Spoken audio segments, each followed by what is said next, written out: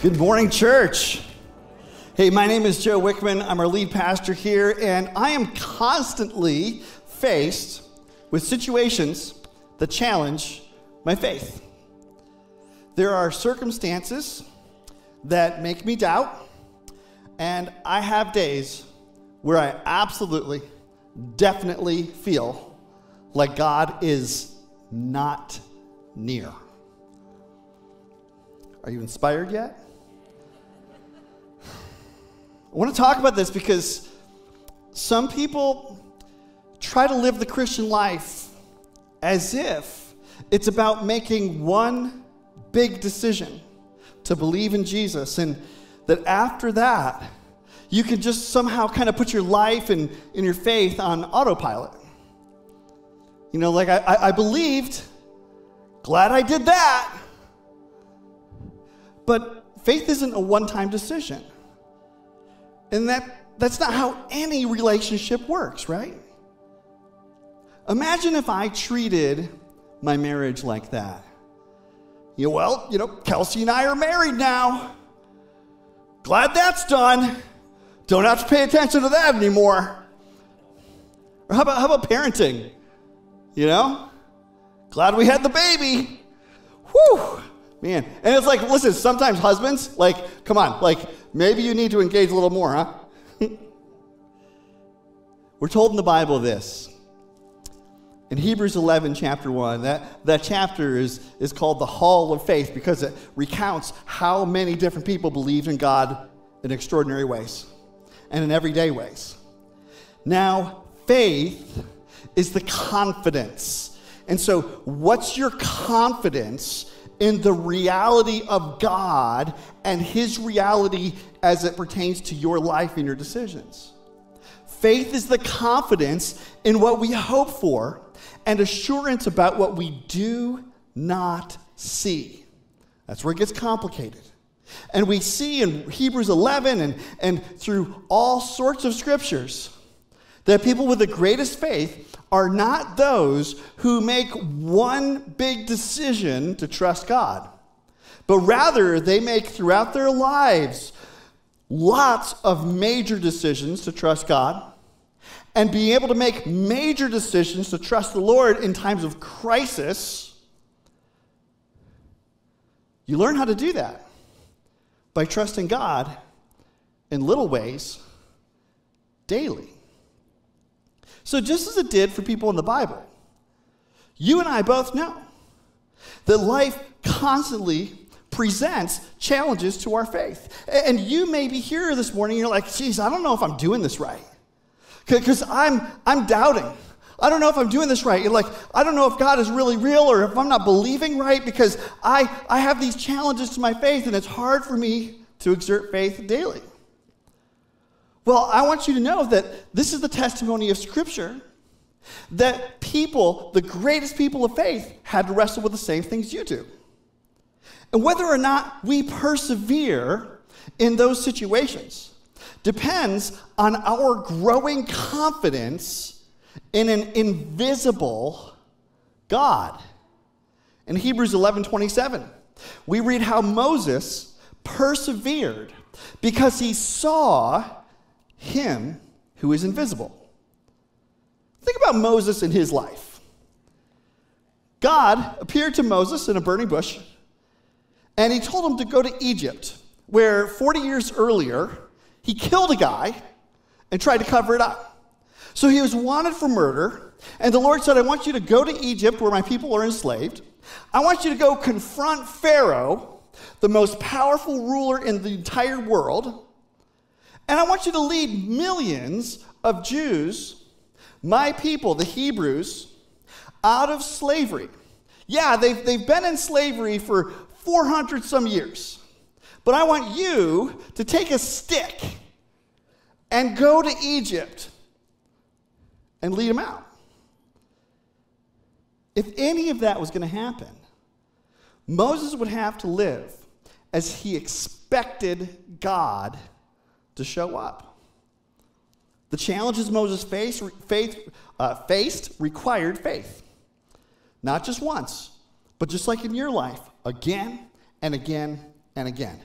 I hope you're not trying to live off a spiritual high that you had months or years ago, but that you are engaging God in each new day with the need for fresh faith. Because every week we have to make decisions, every day, whether we live by faith or if we do the opposite, which is to live as if God doesn't exist. Every Monday, we get to answer the question, when you go to work, will I do my job as if I'm working for the Lord and not for this boss or this company? Christians work different than other people. If your work depends on how good somebody is or how nice they are, and not the fact that you're actually serving the Lord, your faith needs to increase. Every paycheck, like Stephanie just talked about, we spend our money by faith. Now we're getting personal. Do I give God my first and my best? Even in the way we navigate relationships, even in our homes, like in our family dinner, or when you're around your friends who you love, will I engage my family in conversation as if these are the most important people God has given me? Or will I just ignore them and look at my phone? Here's why I want us to engage in these questions of faith, because if we're not mindful, if we don't intentionally choose to live by faith, we can live as functional atheists. I hope you've made the big decision to follow Jesus. And I hope that you will routinely experience, by you stepping forward in faith, the continued consistency of the growth of your confidence in God. If we're not living as if God is real and Jesus is alive, then we need to get our faith back. That's what we're talking about in this week of this series. We're going through a book, many of us are reading it, called Get Your Life Back by an author named John Eldredge. And we've talked so far about how the way we pause and pray throughout our day, the way we love others as Christ has loved us, and the way we even remember what God has done in our lives in the past actually grows our life of faith today. So you and I both know that on days when we sense that God is close, and I hope you have those days, faith comes easy. But the author of the book reminds us, sometimes God seems so near, but not always. Other times he seems to have gone elsewhere. It's hard on the heart and soul. I do say seems to, for God never really vanishes. He's always near. So to live by faith, we must remind each other that God is always near. This is a big part of why God has called us to be the worshiping body together. So all throughout the scriptures, and I'm going to warn you in this message, there's a whole lot of content. So don't worry if you're a little overwhelmed. If you want to follow along with the YouVersion Bible app, you just click events and look at our notes, and you can make your own notes in with everything that's on the screen. So all throughout the scriptures, the Lord promises his people, never will I leave you, never will I forsake you. And when you look up that word in the original language, never actually means never. God has not left you. And listen, I know you could have tragic things happen in your life. You could have periods of weeks or whole months where you feel like God is so distant from you, you wonder if you've ever experienced him. But I promise you, because God says it's true, and I know this also from my experience, God has not left you. God has not forsaken you. God is as near you now as he's ever been. This is his promise. When Jesus commissioned his disciples to carry on his work after he went to heaven, he said this in Matthew chapter 28, The end of the Great Commission that Jesus gave them and us is this. And surely, Jesus says, I am with you always to the very end of the age. Addressing the Athenians who worshiped a God they did not know, the Apostle Paul said this in Acts 17. He is not far from any one of us, for in him we live and move and have our being. Eldredge writes, God surrounds us. We swim in God like we swim in oxygen. He is right by your side this very moment. Despite this reality, and what a wonderful reality it is, we don't always feel him near, don't have a constant experience of his presence. So if that's what you're looking for to think that your Christian life is valid, you don't have to feel that way all the time. It can be so disheartening, he says, though. I hate that roller coaster. You ever felt like that? I have. So let's talk for a moment about this idea of God constantly being around us and even in us. Because you can get weird with that. We're not pantheists. We don't believe God inhabits rocks in the same way as he inhabits people. But we do believe that God is ever present and ever available to us. On the night he was betrayed, as Jesus prepared his disciples for life without his physical presence, at the last meal he shared with them, Jesus promised them his presence through the Holy Spirit. We read this in John 14. Jesus looks at his followers who has been physically present with him for 3 years. And he says, and I will ask the Father, and he will give you another advocate. Wouldn't you like someone to advocate? Not for every little wish you have, but to advocate for you in your relationship with God. Another advocate to help you and be with you forever. The Spirit of truth. The world cannot accept him because it neither sees him nor knows him. So Jesus was clear, this is conditional.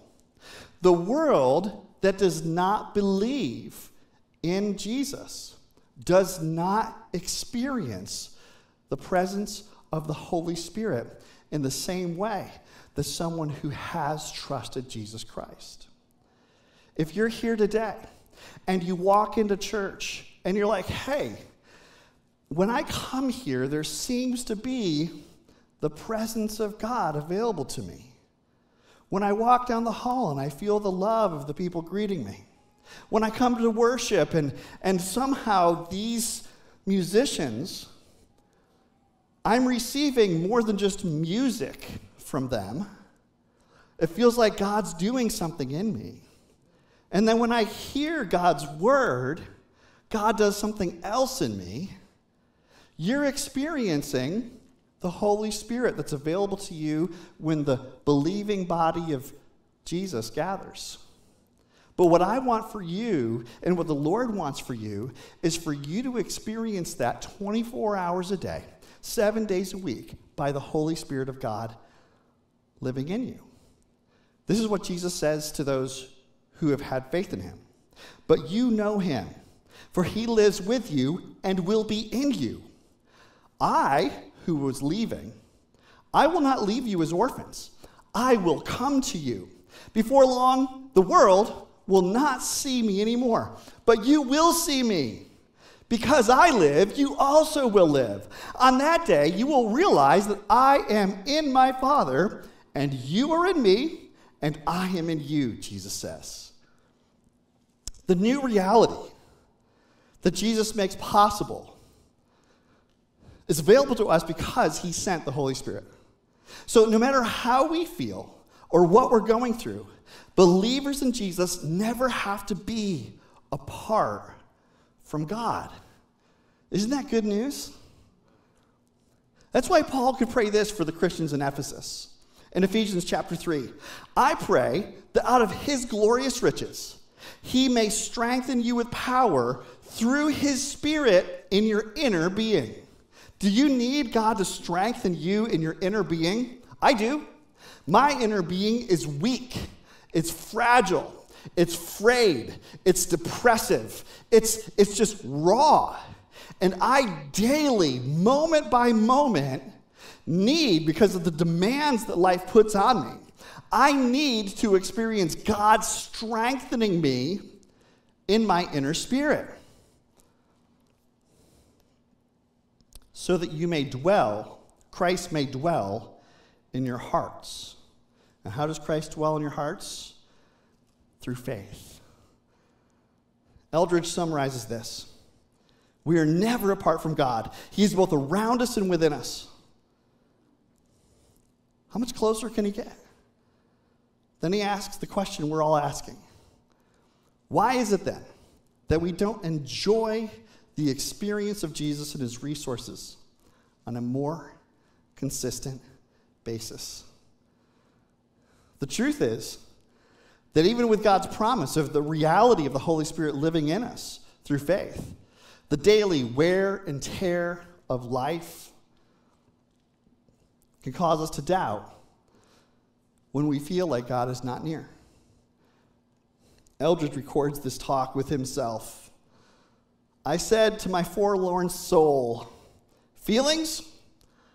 I'm sorry you're not well, but I'm not letting you define my experience right now. I think you are misguided. God is right here. I am his. We are close friends. I'm not sure why I feel low, but it simply isn't true. He then explains, and you may have felt like this, you may feel like this right now. I honestly thought my feelings were a fairly decent report of reality, but my experience of God doesn't have to come and go like I thought it did. If you think talking to your own soul is kind of weird, a little bit out there, there's precedent for it in Scripture. Psalm 42, for example, the psalmist writes this, "Why, my soul, are you downcast? Why so disturbed within me? Put your hope in God, for I will yet praise him, my Savior and my God." Really good news for all of us who feel things strongly, or if we feel the absence of strong feelings. Faith might be accompanied by feelings, but faith is not a feeling. Again, Eldredge says, I don't think we've admitted to ourselves how much belief is a choice. So when the Lord Jesus rose from the dead, one of his disciples, Thomas, doubted. But when Jesus walked into the locked room the disciples were gathered in, he told doubting Thomas, stop doubting and believe. So you can't command your feelings to change. That just doesn't work. But you can choose to stop doubting and begin believing. When you do, everything begins to shift. As long as Thomas doubted, his experience confirmed his doubts. And if you go down that road, listen, I can write down for you in a very convincing manner all the reasons why my senses might tell me that God is not near to me. You may be able to do that too. And when Thomas saw Jesus, Thomas said to him, though, in verse 28, my Lord and my God. So our problem today is that we cannot see God, right? And listen to what Jesus told Thomas in that moment. Because you have seen, you have believed. Blessed are those who have not seen and yet have believed. And that's you, or it can be. Too often, we're waiting for God to drop faith from heaven into us. But that's not how it works. Eldredge reminds us, faith or belief, God says he rewards it. And it can only be rewarded if it's something we've chosen. God doesn't reward you for things he does to you. It's when we feel we cannot see God that we get to choose to believe he is real. He gives us the grace to do it. He empowers us to do it, but he doesn't violate our will. We get to opt in. Peter wrote to believers who were struggling, who were experiencing trials and hardships. In all this, even in the struggle, in all of this, you greatly rejoice. Though now, for a little while, you may have had to suffer grief in all kinds of trials. These have come so that, and you may need to hear this now, that if you are suffering, if you are experiencing trials, if you are experiencing grief, the wonderful thing about your walk with the Lord is that he will use those. If I'm in pain and I feel like it's meaningless, I suffer much more. If I'm in pain and I trust, even though I don't feel it, that God has a so that there for me, I can endure almost anything. These have come so that the proven genuineness of your faith, of greater worth than gold, listen, more than any money you could ever have, more than your mortgage being paid off, more than any possession, your proven genuineness of your faith is worth more than anything, which perishes even though refined by fire, may result in praise, glory, and honor when Jesus Christ is revealed. Though you have not seen him, you love him. And even though you do not see him now, you believe in him and are filled with an inexpressible and glorious joy. For you are receiving the end result of your faith, the salvation of your souls. The presence of trials in your life does not equate to the absence of God. And because some of you feel like because hard things are happening in your life and bad things have happened, that somehow you must be neglected by God, overlooked, even forsaken. I'm going to read this again. The presence of trials in your life does not equate to the absence of God. There are people who will tell you that if you obey God, then everything will just be smooth sailing, and you'll get the job, and everybody will be healed all the time, and you're going to have money, and he's going to bless your bank account, and this will never be that church. Because when I look at the lives of the people in Scripture who have followed Jesus most closely, it's not that they had an absence of suffering, it's that they had the presence of God real in their lives, that they believed that Jesus was alive, and so they got to experience through faith the presence of Jesus in their trials. So when hard things happen in your life, and it seems like God is so distant, that doesn't mean God is gone. But listen, as your pastor, I want you to know I feel that sometimes too. It's normal to doubt. But Pastor Sab, our former lead pastor, often reminded us this. There comes a time, and today could be the time you decide. There comes a time when we must believe our beliefs and doubt our doubts. So here's just 3 things I'd like to equip you with today. 1, can we talk about the difference between expectation and expectancy? I want to invite you to believe God wants to give you more of himself. Hey, I hope God gives you more health. I pray for health and healing for people all the time. I hope God helps you get the promotion, that he blesses you financially. I pray for those things constantly, that the Lord will bless my family tangibly. It's okay.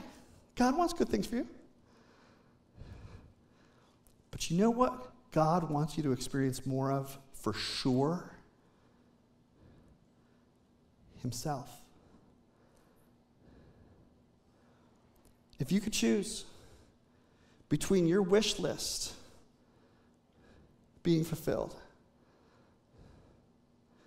and more of God, I don't know if you're going to get the promotion.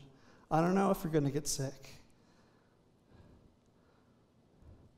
But I know, and I can tell you with a straight face, that no matter what the circumstances, the cross of Jesus Christ proves that God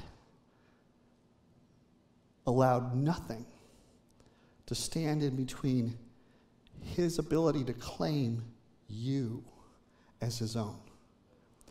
And the empty tomb and Jesus distributing the Holy Spirit says that there is nothing in this world, there is no force or power of Satan that can separate you from God. And the difference between expectation and expectancy, I'm being taught this by my pastor right now. When I expect God to move on my timeline, I am often disappointed. When I expect God to fulfill my wish list, it doesn't always happen. And you know what happens? I get bent out of shape because God is not doing my will. And I'm being taught right now in my own spiritual development that I need to shift from expectation, which really amounts to me telling God what to do and when, to expectancy. That says no matter what you do and no matter when you do it, Lord, I expect to experience more of you all the way through. So do you expect God to do your will? Or are you living in expectancy of him showing up no matter what? Because God's promise of availability to you does not mean he will always do what you want. But Jesus does tell us in Luke chapter 11, he says, ask and it will be given to you, seek and you will find, knock and the door will be open to you. For everyone who asks receives, the one who seeks finds, and the one who knocks, the door will be opened. Can I trust that God, when I ask, seek, and knock, is actually going to be good? Meaning, is God good? Is he trustworthy? Jesus continues, which of you fathers, if your son asks for a fish, will give him a snake instead? Or if he asks for an egg, will give him a scorpion? If you then, though you are evil, know how to give good gifts to your children, how much more will your Father in heaven give the Holy Spirit to those who ask him? The Holy Spirit, God's presence, is what you are guaranteed to receive. God's not stingy. He doesn't love you in drips and drops. He loves you extravagantly. God, your Father, has poured out the greatest gift you could ever receive through Jesus Christ. That's why Paul writes in Romans chapter 8, he who did not spare his own son, that's who you're praying to. The one who looked at you in your mess and in your sin and said, I'm going to send my son as a sacrifice for their salvation. He who did not spare his own son, but gave him up for us all, how will he not also, along with him, graciously give us all things? When I need God, when I need his strength, and I doubt, I don't feel like his power and his presence are real, I can look at the cross and say, God did not spare his own son, but willingly gave me Jesus. How could I not trust him to get me through this? So God sent the Holy Spirit so we can, number 2, choose to believe Christ is already within us. Remember what Jesus said in John 7. Whoever believes in me, as Scripture has said, rivers of living water will flow from within them. By this he meant the Spirit, whom those who believed in him were later to receive. And we're reminded of this opportunity we have in Revelation 3. Here I am. I stand at the door and knock. If anyone hears my voice and opens the door, I will come in and eat with that person, and they with me. the Holy Spirit living in us, our experience of God, I hope today you can step into a heightened level of expectancy of experiencing more of God no matter what your circumstances. And then to live in that peace. Third, finally, we get to choose to believe it's happening. We don't have to keep checking on whether or not God loves us. He does. It's done. It's decided. He's there for you. Today can be the day you discover the power of living by faith, not by feelings. As Eldredge says, we begin by transferring the faculty of our belief from our feelings to our will. We choose to believe. I'm not downgrading feelings. Feelings are important. You need to pay attention to them. God gave you those feelings for a reason. They're telling you something. Listen. But if we try to live the Christian life by the way we feel, we will always have ample evidence telling us that God is not real and He's not close. That we're fools to make decisions as if He is. But as we choose to believe regardless of what we're going through, God will continue to supply His power and His presence to lead us through. And what I want for you is for living water, rivers of it, to flow out of you through your experience with the Lord. Can we pray together? Father, my life, circumstances I find myself in, problems I don't know how to solve, things that I feel like I need and don't have,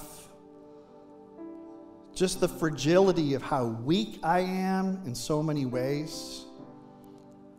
At times, all of the stuff in my life amounts to this creeping anxiety. And when I get in that rut, I start to feel like you're not even there. And I think, am I a bad Christian? Like, it doesn't feel like God's power and presence are the reality of my life. And Lord, I hate that. Instead, I want to know, and I pray that you'll give me the gift of faith, and I choose right now to believe that no matter what's happening in my life or the world around me, that I can, because you promised us in Scripture, that I can experience more of you. I pray that you'll give me the gift of the Holy Spirit through my faith in Jesus. That increasingly, you'll teach me how to choose to live as though you're really real, that you're not just present at church, and you're not just present around me, but that through my faith in Jesus, you live in me by the Holy Spirit. And I pray that you'll help me to live a life that's governed by the Spirit, so that my daily decisions, how I love you and how I love people, how I choose regarding my sexuality and my thinking and my feelings, all of these things can be subject to you. Teach me. Give me my faith back. In Jesus' name I pray. Amen. If you like what you've heard, go ahead and subscribe right here. The playlist with all of our video content is right here, and you can access the video we've chosen next for you right here. From all of us at New Life, thank you for watching.